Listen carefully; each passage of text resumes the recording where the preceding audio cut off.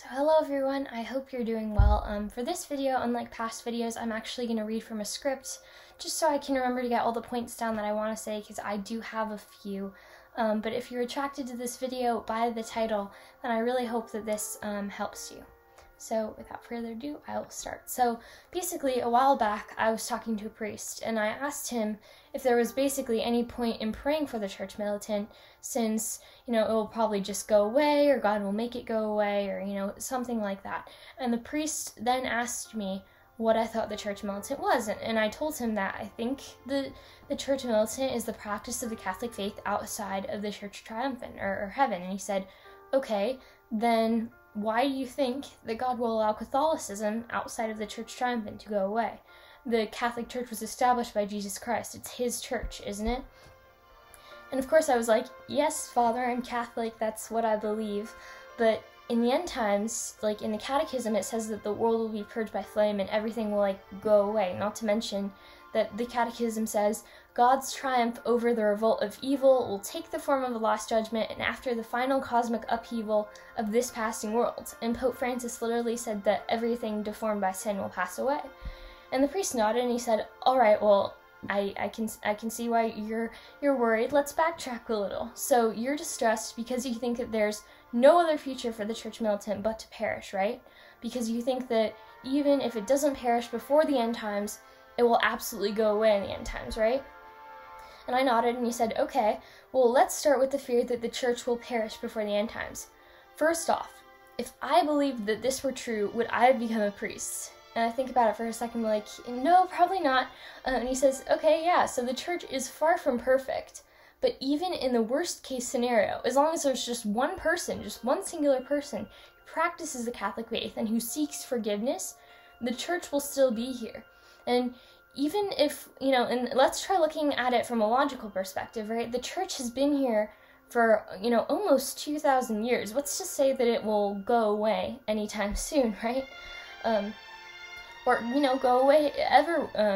Let's just consider that for a second. And I'm like, okay. And then he says, all right, the second fear, that the church will go away because of the end times. First off, I've worried about this. When I was in seminary, this was something we all talked about. But here's what a priest told us. He said that the world being purged in fire actually may not mean literal fire. More likely, it means the fire of the Holy Spirit, more of a purification. And that in itself is actually something really beautiful. That's not something to be feared. Even though we don't really know what's going to happen to the church in the end times, or even 1 hour from now, it is not beyond hope. Nothing is beyond hope unless we resolve ourselves to believe that something is beyond hope. Now, although we can't change the will of God or what he does to the church by our day-to-day actions, we can't win God over, we shouldn't hope to win God over, that's not right. There is one thing that we can do, and we know that will absolutely 100% help, and that is prayer. God wants us to bother him with our prayer. He likes to be pestered and badgered with our prayers. And at this point, I'm like, okay, and he says, the priest said to me, there's a story about a man who didn't have bread to feed his guest, and who showed up to his neighbor in the middle of the night, and he knocked on the door, and he asked him for bread. But the neighbor told him, no, it's the middle of the night, like, I'm not getting up, go away, don't bother me. But this man refused to leave, and he kept knocking on the door. And eventually, the neighbor got so tired of hearing his neighbor knocking that he basically relented, and he gave the man bread. So be persistent, like the man who kept asking his neighbor for bread. Persistent intercessory prayer can move the will of God. So basically, to wrap things up in this video, so even though we don't exactly know what's going to happen in the end times, and even though we can't predict the future of the church militant, if you refuse to lose hope, if we keep praying for God, asking him for mercy on the church militant, asking it to be purged with light and love from heaven and exist in unison with the church triumphant, if we remember that the church militant is not just an institution or a bunch of old beautiful churches, but that it's Catholicism, that it's the practice of the Catholic faith outside of the church triumphant.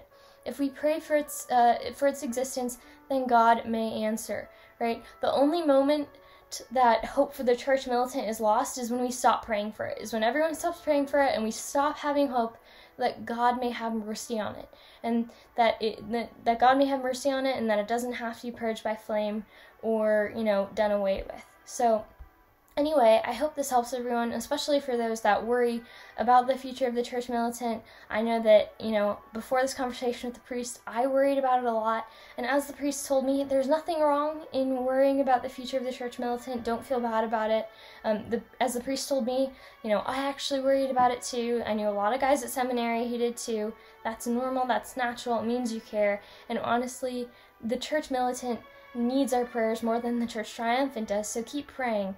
And remember that nothing is beyond hope unless you resolve yourself to believe it to be so. So pray for the church militant. It needs our prayers. And remember that while our actions cannot move the will of God, persistent intercessory prayer can. So hope for the church militant is not lost. Hope for the future of it is not lost. Keep praying. Keep the faith. And anyway, I hope this helps everyone. God bless.